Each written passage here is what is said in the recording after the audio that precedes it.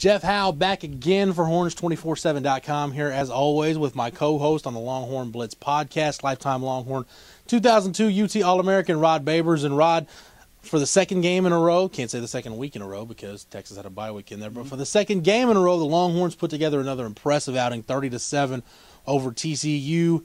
You didn't have to sit through the 3-hour delay. I did in the press box at Amon Carter Stadium.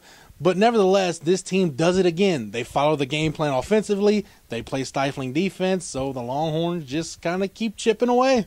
I think we have an identity, folks. I think we have an identity. So we're no longer in an identity crisis. No longer. Now we know we dominate the line of scrimmage on both sides of the ball. Those two 5-star running backs in the backfield, Jonathan Gray and Malcolm Brown, they show up big for us. Casey McCoy doesn't make mistakes, even though he reverted back to an old Casey a little bit. But that's what we do. Win the turnover margin. Find some way to dominate both lines of scrimmage and commit to our identity. I think that was the biggest thing. We committed to the run once again like we did versus Oklahoma. Now, your theory is, and it's a good theory, that to be an elite program, you've got to be in the top 12 in at least one statistical category. Top 10%.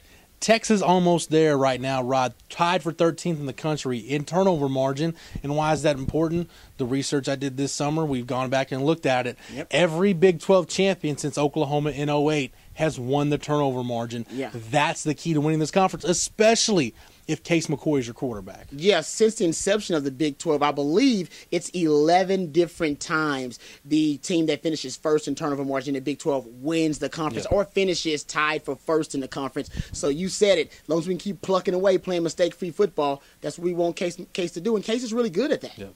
No doubt about it. And then you talk about this Texas defense. You hold TCU to 1.9 yards a carry. The strides this defense has made, Rod, are unbelievable. 16 sacks in the last 4 ball games.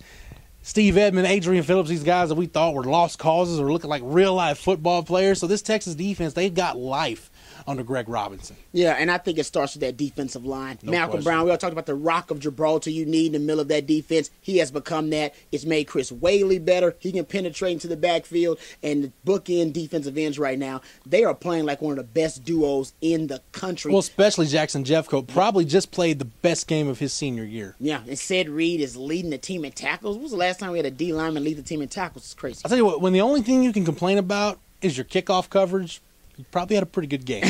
I agree with you there, but it's contagious, though, what started at the defensive line, and you got to give credit. It's all Greg Robinson. Got to give props. No doubt about it. Well, that's going to do it for talking about the TCU game. When we come back with you on Thursday, we're talking about Charlie Weiss's pile of crap because the Kansas Jayhawks are coming to Austin. We haven't had a home game in forever, Rod. It's been a long time. This is the kind of home game you want, too. It's like homecoming. You know you got the W in there. Just go out there and beat the crap My out. birthday on September 21st was the last time Texas had a home game against K-State, so it's been over a month. Yeah, there you go. Beat the crap out of that pile of crap. Well, we'll see what happens. We'll be back on Thursday to talk about Kansas. In the meantime, stay locked into Horns247.com. Do not miss this edition of the Longhorn Blitz podcast. And as always, stay tuned to my man Rod B every day from 2 to 7 on Sports Talk, AM 1300 The Zone with the Sports Buffet.